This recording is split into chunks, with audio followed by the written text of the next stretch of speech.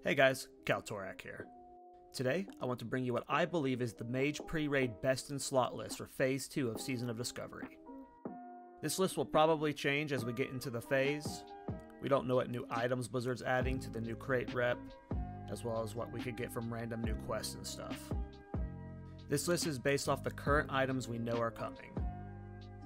I will have a link to a Fire and Arcane DPS list, but I will be maining Arcane for this phase. Starting with Helms, we have a few options. Rakumer's Tattered Thinking Cap is solid. There is the Arugal Shroud, a BOE green helmet. There are also green helms of Arcane Wrath and Fiery Wrath. I will probably be running Arcane Wrath in this slot, unless I'm really struggling with mana at the start of the phase. For next, best option is Jagged Bone Necklace, no contest here. Triune Amulet would be the next best option, or plus 10 int green.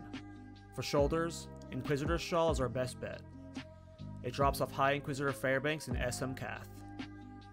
For cloaks, we will be using a Fiery or Arcane Wrath, plus 14 damage. For chest, Cindercloth Robe will be the best bet for fire. There are quite a few good options though. Robes of the Magi is a BOE blue world drop, as well as Elemental Raiment. Elemental Raiment could be a very good item for farming, if we end up needing resistance for SM Armory or cast solo farms. Tailoring also has the Dreamweave Vest and Robes of Power. I will probably be running Robes of the Magi. For bracers, Dryad Wrist Bracers for those that got exalted with Warsong Gulch. If not, you will be using either Fiery or Arcane Wrath, plus 14 damage. For weapon, Rod of the Ancient Sleepwalker. If you aren't lucky enough to get this item, don't be too upset. We have a level 35 mage quest that rewards Celestial Stave.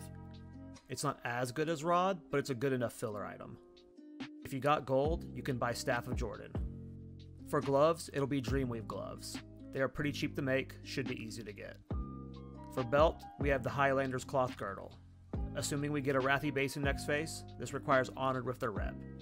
For pants, Red Mage Weave pants. Should be cheap and easy to get for anyone.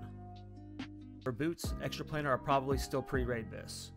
There's also South Sea Mojo boots from a Tenaris quest, and Highlander's Cloth boots from Revered with a Raffi. For rings, we will be using the upgraded Lordkeeper ring from Silverwing rep, and Signet of the Twilight Lord from BFD. For trinkets, nothing changes here as well. Invoker's Void Pearl and Rune of Perfection. For wands, we actually get really lucky here, but we have a tough choice.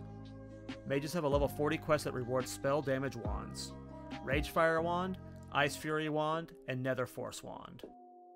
While I kind of want to take Ragefire Wand for Living Bomb dungeon farming, I will be taking the Arcane Wand. Pick whichever one is your preferred spec though. Okay, that's my list. I'll have a link to the 60 upgrades of these setups below. If you think I missed anything important, please let me know down in the comments below. Reminder that this list will likely be slightly different come phase launch. We just don't know what new items we're getting yet. Anyways, if you found it helpful, please like and subscribe. I'll be live streaming here on YouTube for the launch of Phase 2. Come check it out. Cheers, boys.